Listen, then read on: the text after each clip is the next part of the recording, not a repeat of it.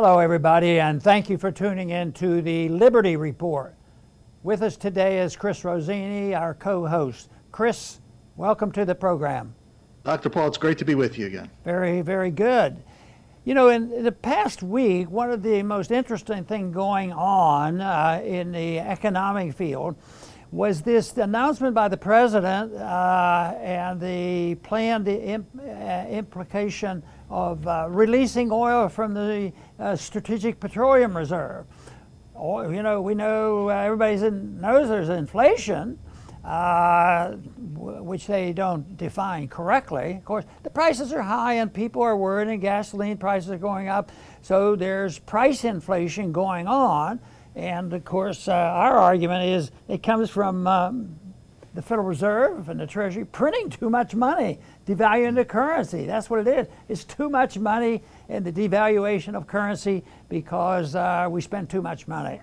So everybody knows that, but nobody wants to cut spending. You don't, right near Thanksgiving time, you don't go out and say, we're cutting this and we're bringing our troops home, because you would be in serious trouble.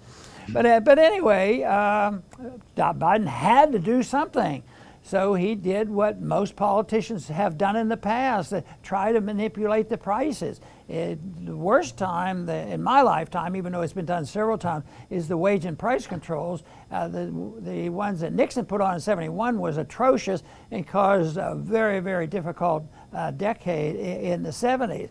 Well, Biden has a long way to go to catch up to what Nixon did, but he had to do something, so he said, well, the price of oil is too high. We have to lower it. And we have this oil stashed away in a hole in Louisiana and Texas. But it's safe and secure there. That's in case there's a strategic emergency. We're at war and we can't produce enough oil. We can always have this as our backup. But no, it dawned on Biden and his friends that they could have a political stunt.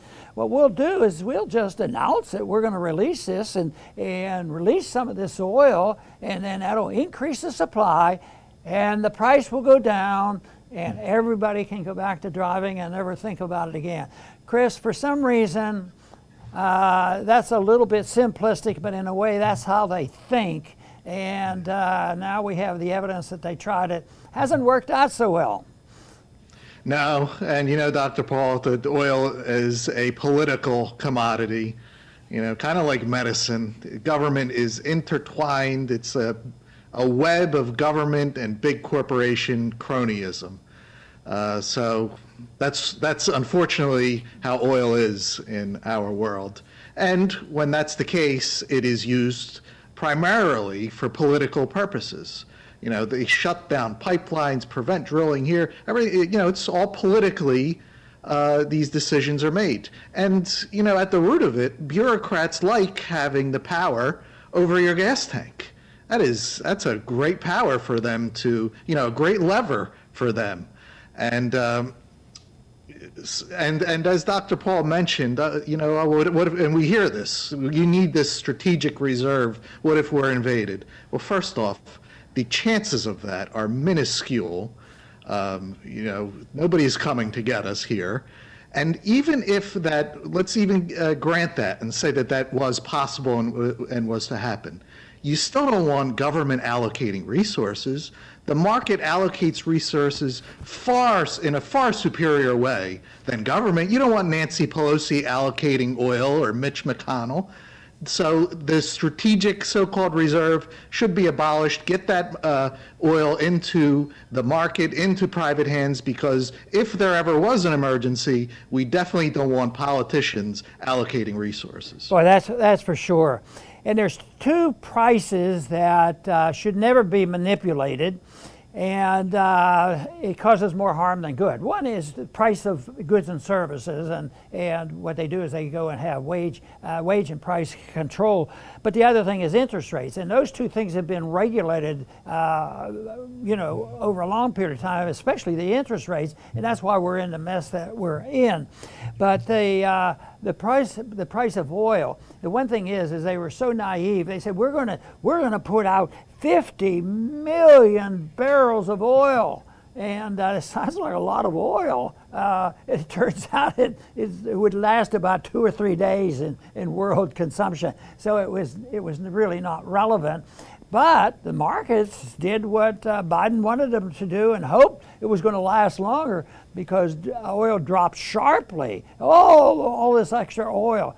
But that was just an emotional reaction to it, because it didn't take too long for the oil prices to start creeping up again, and they're almost back up to where they were before. But I'm predicting that they're going to go up a lot more over the next year or two. This whole inflation of goods and services has really just begun. But and oil, of course, is going to be a very important factor there, and when prices do go up, and that's why they thought if they could keep the price down, but they can't do it. It interferes, and on long term, it's going to be much worse by them messing around, because the supply should be dealt with by prices, and if the prices are going up for various reasons, if there was a market reason, it'd be different. But if it's going up for political reason, that's a bigger problem, because they want everybody assumes, well, it's the government's fault, and the government has to do something about it. Yes, and this is good for them to, it's good that they have this supply there. But you know, it was never meant for that. This was meant for strategic security of the country. So it's all a farce, but back then it was beneficial to the oil producers.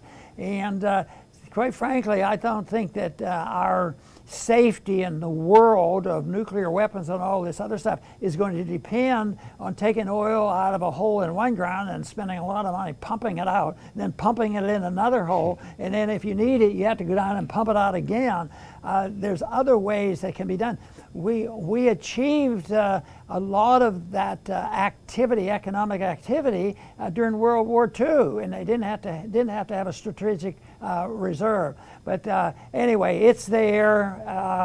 I don't think it really adds to our security, and it's become a political tool, which we don't need another political tool. So long term, I suggested, I actually voted against it when I was in Congress, and we have a storage area here not too far from where I'm speaking. It is in the congressional district, and they go and carve big holes in the salt dams and pour the oil in. But it's a political tool only right now, and it should be sold off, and maybe someday we will wake up. But we will expect that these kind of conditions are going to continue, because inflation is going to be with us, and this is the one that just hit home. But what about meat? There's prices of meat's going sky high, and I saw the other day where somebody was proposing that we kill all the little piglets because the farmers. Not that there's a shortage of meat for poor people, but the farmers are having trouble, and if they kill some pigs, the prices will go up. They did that in the Depression, so it's all this intervention. They get obsessed with intervention. They don't even care about the market. They don't know how the market works. So that's why the greatest danger, just as I argue by COVID, is the reaction to some things that are natural. Is the real danger, and that's what happens but in this case, it's when the government creates an economic problem, or they give a solution and they create two new problems. That's what happens, and believe me, there's going to be a lot of demands. This is going to be a big deal, and it's going to be very political. Right now, it's serving the interests of the Republicans over the Democrats, but eventually, though, people are going to be very, very upset. Just more fuel for the fire for the culture of Marxists when the shortages really come, which is usually what happens under these conditions. Yes, Dr. Paul made some great points about the Fed adding to this, because they're not mentioned very often, but they played a huge part in rising oil prices. And it is a political tool. And what I wanted to move into is the grand political totalitarianism that, so many of these people that are so-called elites want. And that's this totalitarian system based on climate. And oil obviously plays a very big part of that. And you could go back decade after decade after decade. They have been trying to scare people with climate. You could go back to predictions from Paul Ehrlich, Al Gore, to even AOC saying we have 7 or 12 years. It's just been a constant barrage of trying to scare the American people, and it never worked.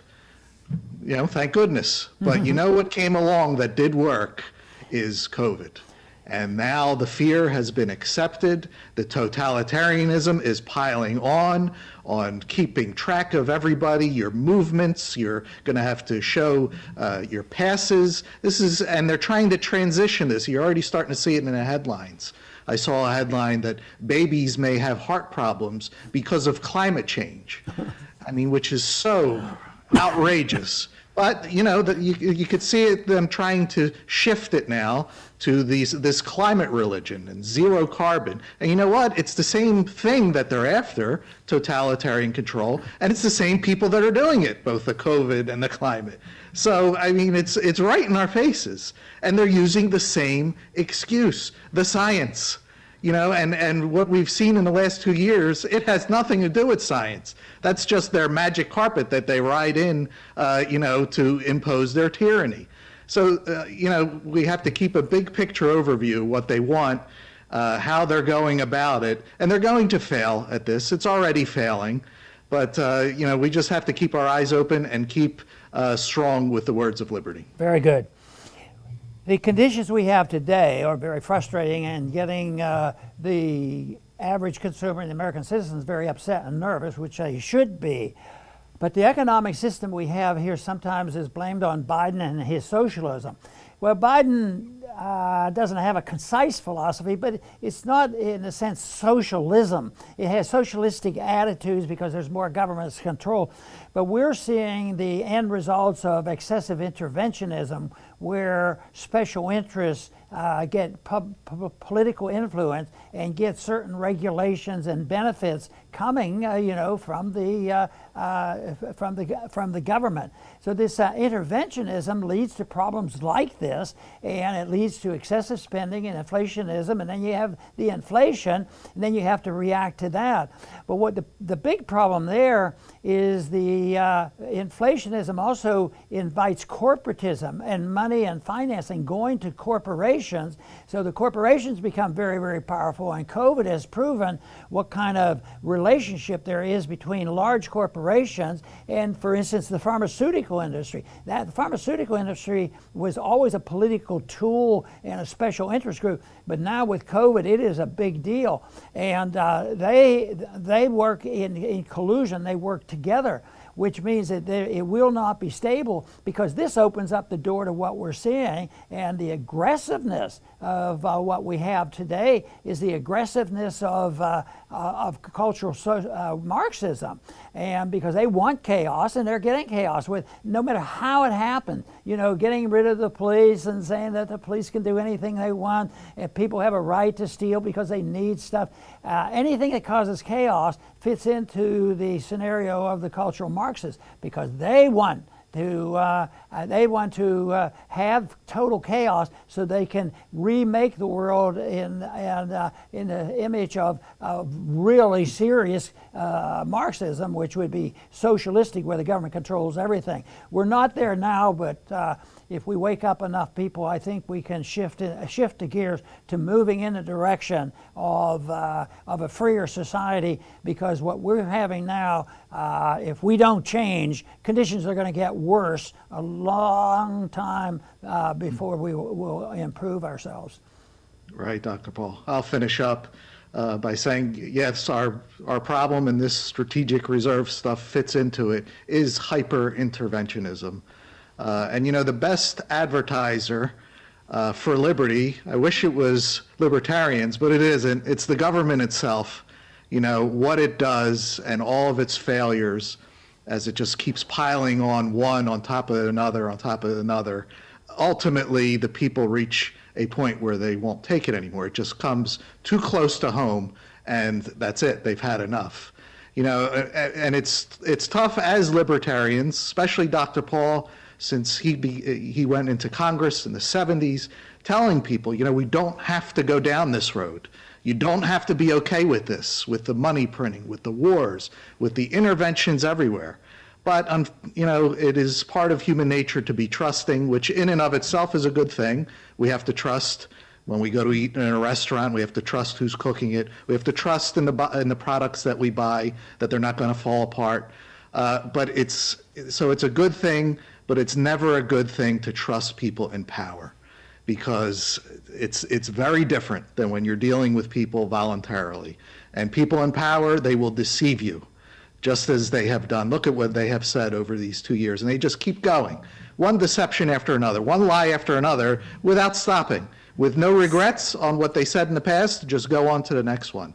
So ultimately, the misery will hit so hard that people will have enough, and at that time, the time will be ripe for the ideas of liberty to take hold and gain the upper hand. And, let's all do our part to help bring that about. Chris, great statement. We chose this item because it's an example to point out the kind of system we have now, how we got to this point, and now we're seeing all kinds of price inflations and the people getting very nervous, demanding more government. And I've always argued the case, and I've said it many times, is that unfortunately the immediate reaction to whether it's the business community or any special interest group or the average citizen, prices go up so they don't have enough money, so they assume incorrectly, well, what we need is more money. No, you need more value is what you need. You need more purchasing power, and you don't need a system that systematically undermines the value of the currency and causes prices to fail, giving us the information that we need. So yes, we see this consequence of this here, but there's nothing that says that we can't change our tune. Most people, at least give a little bit of lip service to, oh yeah, I guess we ought to cut back. Even Republicans, we need to do this, we need to follow the Constitution, but they don't do it. And I think that as conditions get worse, just hope they wake up and say, maybe those libertarian free market people have it right. Maybe excessive government is the culprit. And I would say it certainly is. And the culprit is excessive spending and believing that you can get very well-to-do bureaucrats like Fauci and pay them a lot of money and they will solve all our problems. Well, it doesn't work that way. So this is the opportunity for us to think about where we came from and what we can do. And I say we should move in the direction of personal liberty, because I am quite confident that is the system that will provide the maximum opportunity for us to promote peace and prosperity. Please return to the Liberty Report soon.